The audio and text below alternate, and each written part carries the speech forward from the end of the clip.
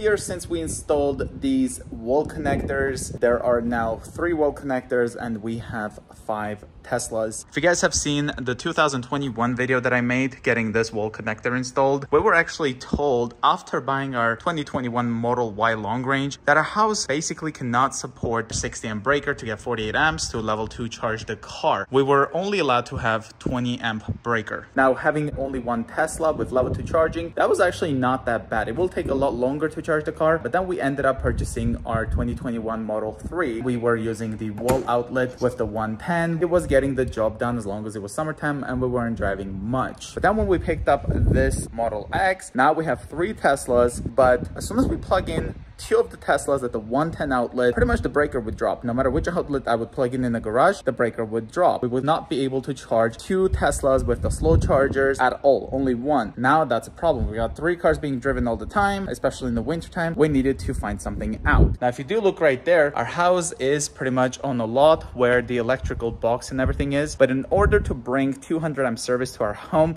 it was gonna cost tens of thousands of dollars for the electrical company to come up and dig this up and then run a 200 amp service upgrade underground to our basement, which was definitely not reasonable. So pretty much having all the issues with charging 3 cars at the same time, I ended up contacting the electricians. They were the YYC Power, the same company that first installed this. They're like a family-owned business. This is not a sponsored video whatsoever. It's just I've had great experience and they were able to help me out, and that is why I am still crediting them. We do have this PVC line. This was the first install that's coming from the basement, and then it was pretty much coming to this wall connector. However, they ended up installing this box right over here that pretty much splits the power. This right here is the main wall connector. This is what's pretty much powering the other 2 wall connectors. This is what makes everything possible. This is the main wall connector. This is where it's all programmed. Then it pretty much splits power to down here, and then it connects to this wall connector.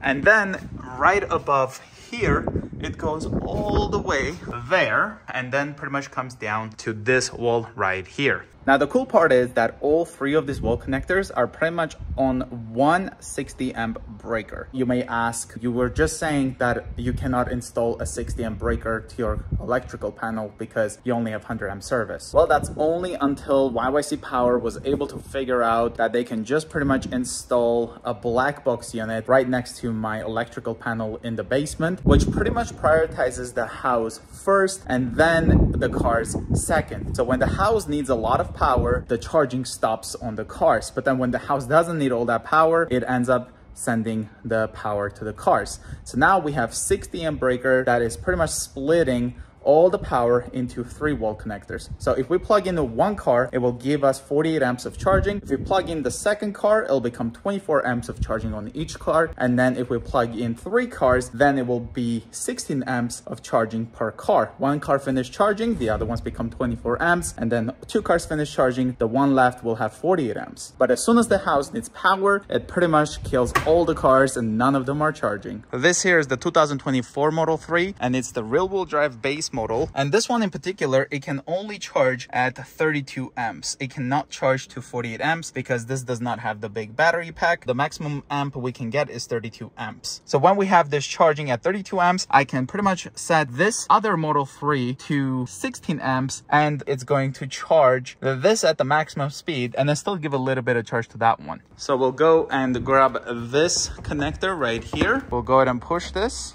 opens up, and then we'll plug this in. And again, this is the main wall connector and it's power sharing with this one as well as this one. So that connector is power sharing wirelessly with those ones. They're connected with a wire, but they're programmed power sharing with this one and that one. This Model 3 is charging. Let's go ahead and get inside. And you can see right over here, we're at 57% battery and the car is charging at 6 kilowatts an hour. It is 24 amps. Now, if we go over to this Model 3, this is also charging at 24 amps.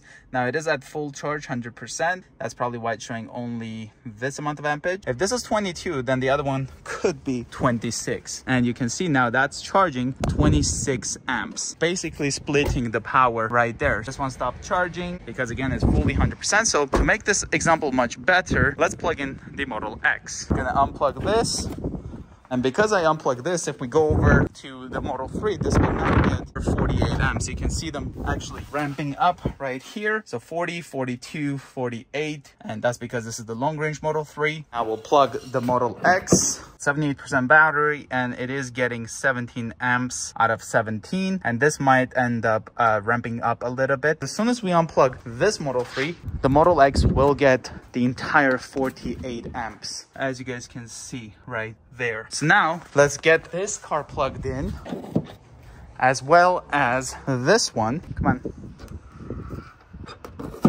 And now, as you guys can see, this one's getting 16 amps. This one's getting 13 amps. And the Model X is getting 17 amps. So what I'm gonna try to do now is I'm gonna get the air conditioning turned on, because as soon as that turns on, or let's say the dryer turns on, it pretty much turns off all of these chargers. Turned on the AC. Let's see if it's gonna turn on right away. And as you guys can see right there, all the wall connector just basically turned off. So AC is on in the house and none of the cars are charging. It's pretty much restarting. As you can see with the blue light there, it's trying to connect to the car.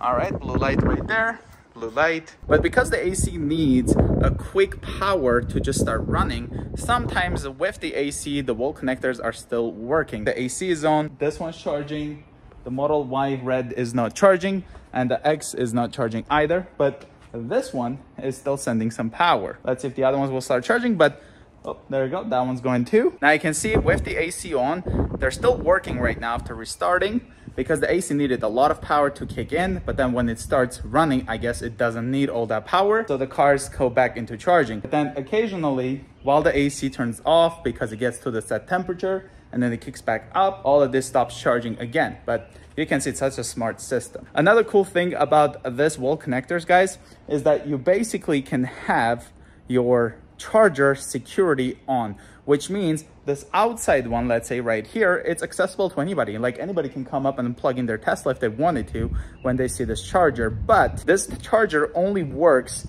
on our Teslas. It does not work with any other Tesla. In fact, if I bring a loaner car from Tesla and I plug it in, none of those work. So you go inside the Wi-Fi settings on the wall connector and you set a security where only the VINs that were trying to charge previously, so you plug in your car, it shows up the VIN, you select those VINs to be able to charge with your wall connector. And then let's say the inside ones, those are open, like you can charge any car, but this outside one, because it's always accessible, it will not be able to charge any other Tesla. So that's pretty much the installation of the wall connector power sharing for our 5 Teslas. Once one of the cars are done charging, we take turns, we plug in the other ones, and it's so nice that it's such a smart system that one car finishes charging, it starts sending more power to the other one. It's an amazing system. So if you guys have more than one Tesla, 100% go with the power sharing. This installation was not cheap. I'll show you guys how much we ended up paying for the whole setup, including the first time.